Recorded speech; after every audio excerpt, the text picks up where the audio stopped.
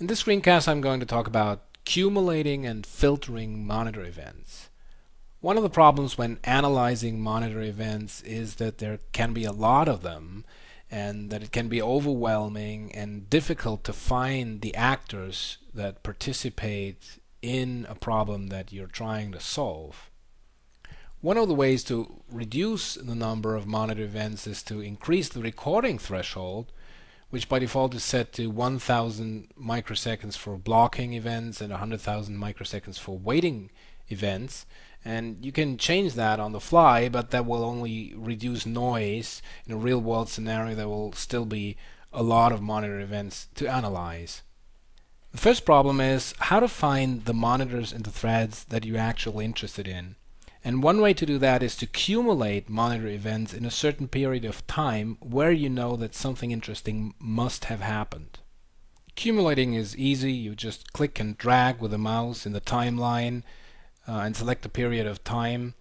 I'm going to select all the monitor events in my snapshot here, and what you get is a cumulated graph of all monitor events in the selected period of time.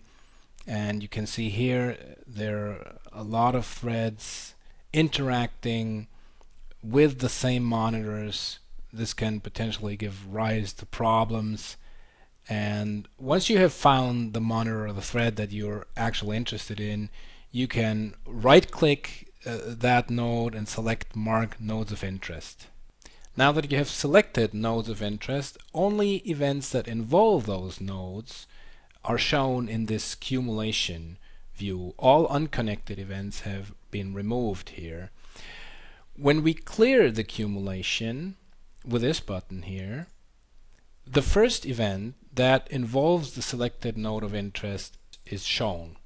As you may have noticed, there are two sets of navigation buttons, one for all events and one for the events of interest only.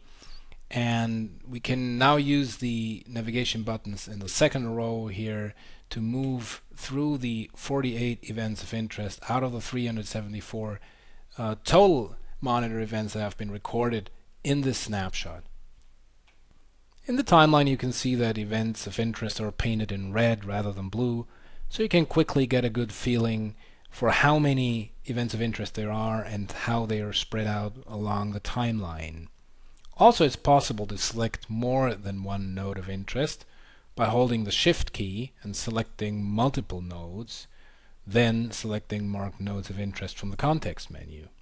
Now you can see that with respect to the previous selection, the events of interest are more spread out along the timeline. To remove selected nodes of interest, just right-click anywhere in the graph and select Remove Mark. An alternative way to filter monitor events is to use the monitor history view. Here you can use the controls at the top to filter for waiting and blocking events, minimum thresholds, class names and thread names, or you can use quick search to locate strings and class names or thread names.